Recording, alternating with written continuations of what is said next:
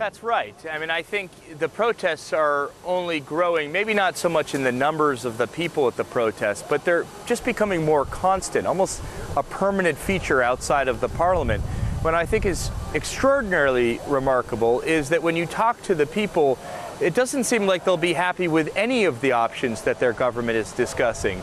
So just a few days ago, everybody was against Plan A, the plan that their president agreed with the Troika. But the more they learn about the various configurations of Plan B, they don't sound like they're very happy with that. And some people have even told me maybe we should have gone with Plan A. So you have the president, the head of the central bank, saying to the parliamentarians, you have to act, we have to vote on Plan B right now.